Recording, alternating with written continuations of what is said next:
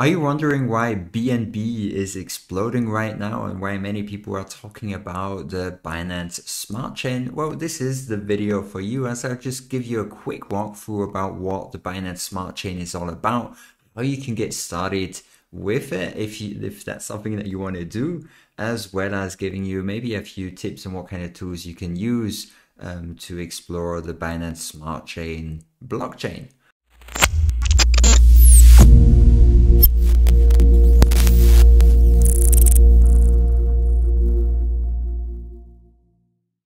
With that out of the way, I think it's pretty cool that I released a video back on the 31st of December 2020, and the crazy thing is there that I actually had a price prediction for the BNB coin, and at the time on the 31st of December 2020, I think my price prediction for 2021 was $100 per BNB, and we blasted past that amount, and I think we did a 10x since then. So the current price is $313. I think it topped out at around $340, and back in I think December 2020 the price was at around $35, $37, something like that, so nearly 10x. Pretty crazy if you ask me.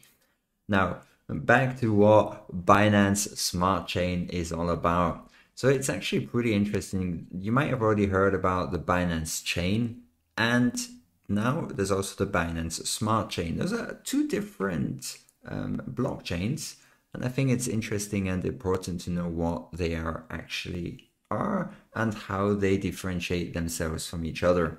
So you've got the Binance Chain here on the left hand side, highlights BEP20 token. This is similar to the BEP20 token on the Ethereum blockchain. And you've got these peggy coins.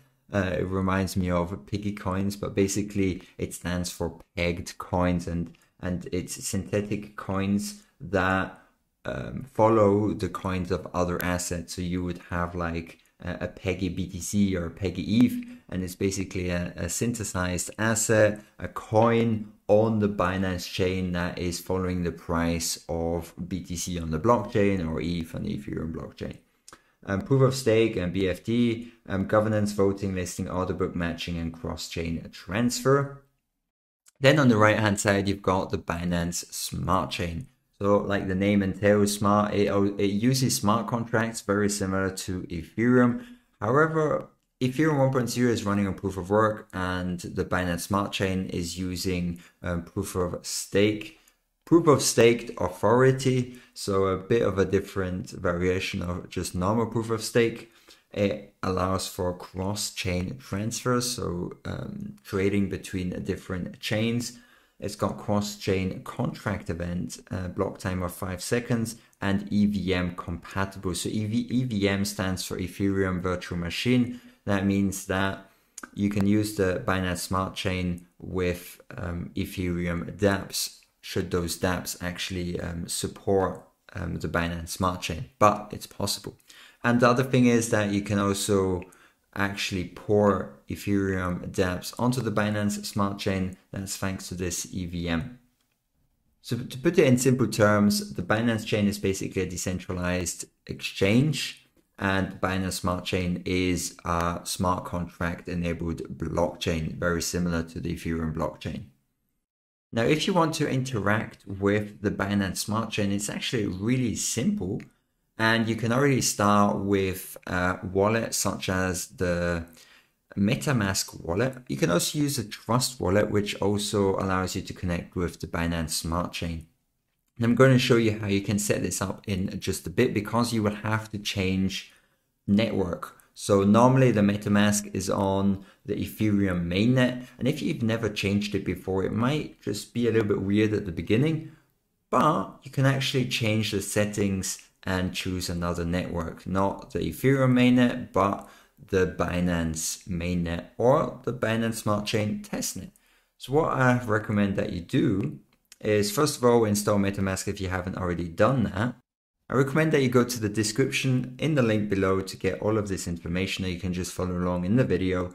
So what you want to do is scroll down until you find mainnet and network name Smart Chain. So what you want to do is you click on the little fox icon and you click on this drop down, and then you click on special RPC. Sorry, my Metamask is in German.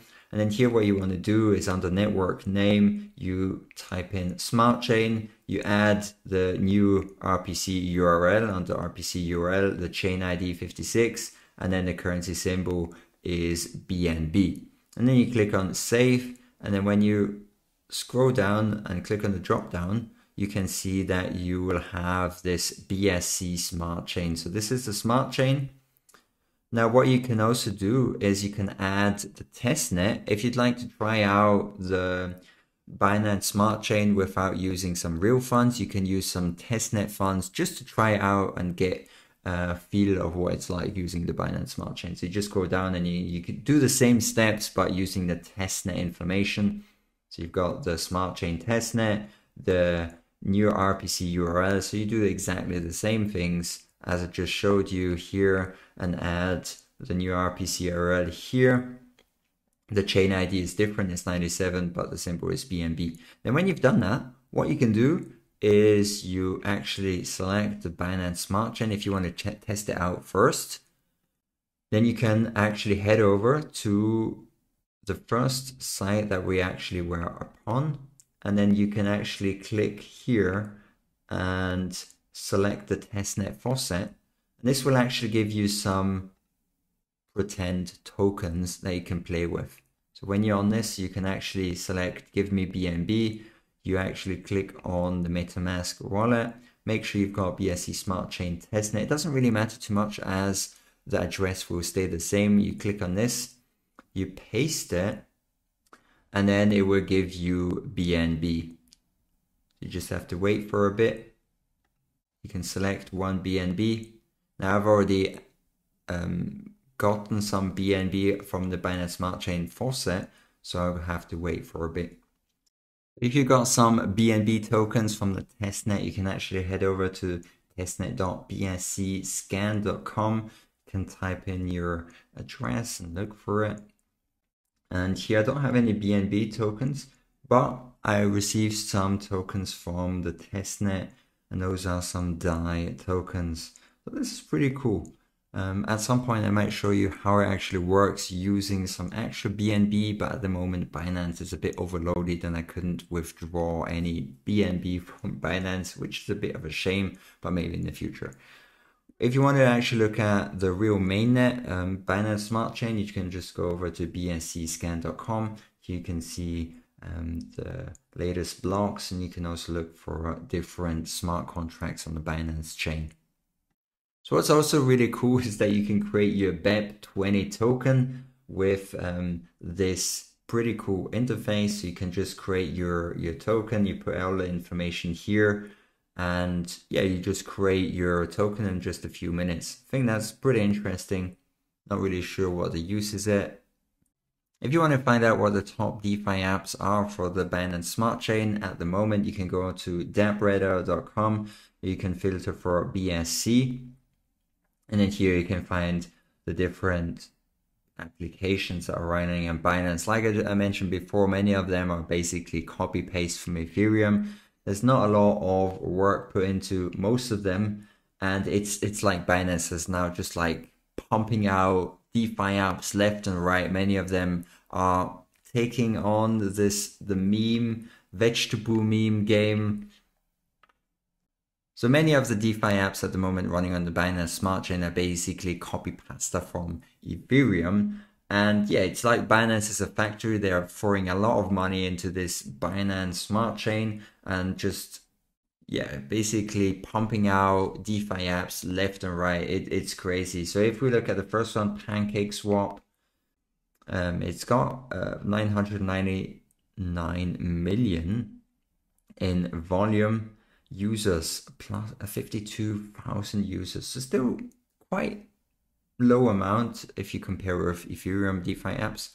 So let's look at PancakeSwap. Open that. Let's bet it's a copy of something. Okay, this definitely looks like a copy of SushiSwap. So yeah, it looks like a copy of sushi. Yeah, it looks like a copy of a sushi swap, but with a lot less functionality. So let's go back to Pancake Swap. You can do the most things like trade, exchange, tokens. This interface looks very similar to Uniswap. Let's maybe look at some other ones. You've got Auto Farm, Bakery Swap. I mean, all those names. It's like they're trying to memify the whole DeFi space, like it was happening on Ethereum, but it's like forced. So let's look at Auto Farm. What is this? Open Dapp. No clue what this is. This looks something similar to Yearn Finance, Votes, Swap, Legacy. So basically a Yearn Finance clone or attempt at cloning Yearn Finance. Let's look at some other ones. Goose Finance, Ape Swap. I mean, where did it come up with these names? So I realize Binance Smart Chain is new and they have to like kind of fill it with DeFi apps to make it enticing. They have to build up this whole liquidity farming stuff to bring people on it. So I do understand that. So let's look at Goose Finance. They're basically a clone of Sushi Swap. Exactly. It looks very similar to Pancake Swap, so nothing different about it. Basically the same thing. Now I wonder if all of this total value locked is real, if it's basically Binance putting that value there just to make it more enticing for people to enter onto the Binance Smart Chain. Let's look at the other one that I opened, which was an Ape Swap. Let me bet it's exactly the same as Goose Swap. It's probably the same. It's exactly the same. Exactly the same. So at the moment, I wouldn't be too worried about Binance Smart Chain taking too much value away from Ethereum.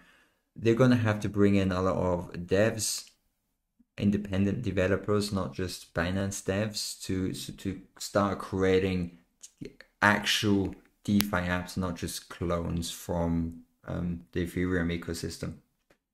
So yeah, that was the short introduction into the Binance Smart Chain, the DeFi space surrounding the Binance Smart Chain. If I find some dApps that are actually worth covering, I'm going to make a video separate to that.